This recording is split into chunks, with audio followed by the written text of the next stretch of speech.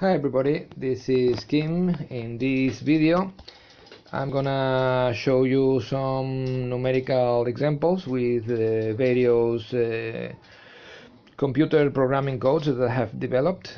Let's start by the method of gradient projection, and I'm gonna solve you the problem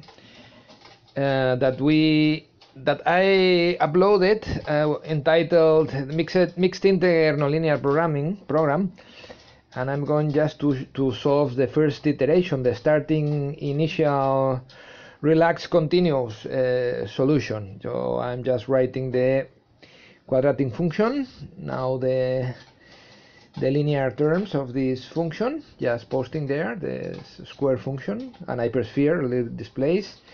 We try to minimize. We got 5 variables, 0 quality constraints, and 4 greater or equal and 4 less or equal. I'm gonna use the Armijo serch this time.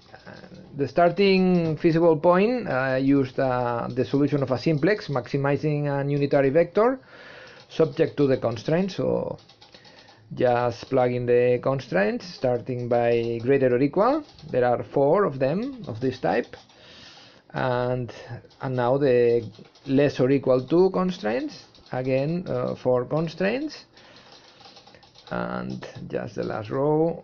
Okay, and now the right hand side terms of the greater or equals and the right hand side terms of the less or equal to. So now we are going to see the solution is that can be different 58 iterations. The first 3 constraints are tight and the multiplier is positive, so everything is okay. I'm gonna solve another example, the example that I solved in the sequential quadratic programming video, entitled in this way, sequential quadratic programming. If you remember, the objective function was sort of exponential mixed with a quadratic term for the x2 variable. We try to minimize this, subject to linear constraints also, and 2 less or equal constraints. Upper number of iterations, 25. I'm going to use the Dicothomus serch this time. 2 feasible points starting, and the constraints, and the right hand sides 6 and 5. So the solution 0, 0, 2 iterations, and the multiplier is positive.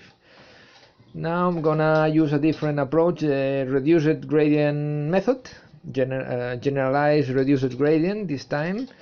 I'm gonna solve the problem that we did in the video entitled reduced gradient method.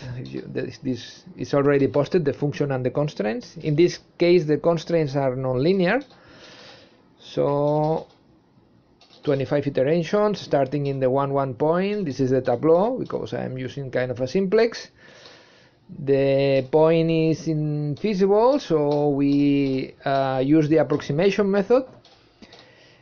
And now you can see the results that we obtained in that video. Okay, that's all. Many thanks for your attention. Bye bye.